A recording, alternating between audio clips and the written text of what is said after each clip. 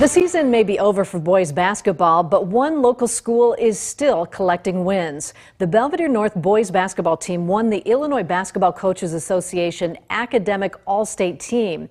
Emery Wilder caught up with the team while they worked out after school today, and Emery, they must be proud. That's right, Mimi. Their head coach tells me the team talks a lot about being committed versus interested. The boys basketball team at North broke even for their overall record at 16-16 this season, but stats don't reflect the work they've put in off the court.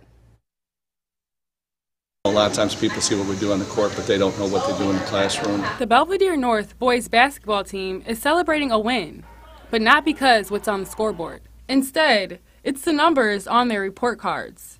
The squad earned the IBCA Academic All-State Team. You know, you have a lot of fun on Friday nights when you're playing here, but ultimately, you know, if they're getting it done academically, hopefully that leads into college. The entire team penciled in a 3.82 GPA, including 5 players with a perfect 4.0.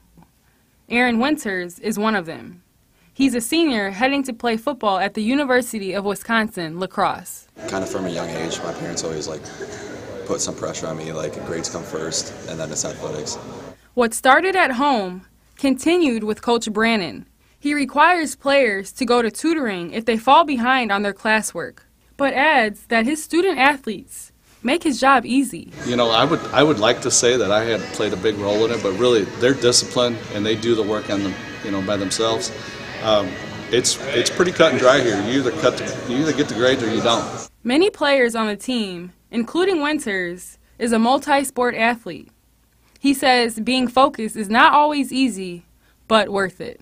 Sometimes you just have to make those sacrifices, but you know you'll get those chances to hang out with your friends more so in the future. And if you work hard again in the classroom, it'll pay off in the future.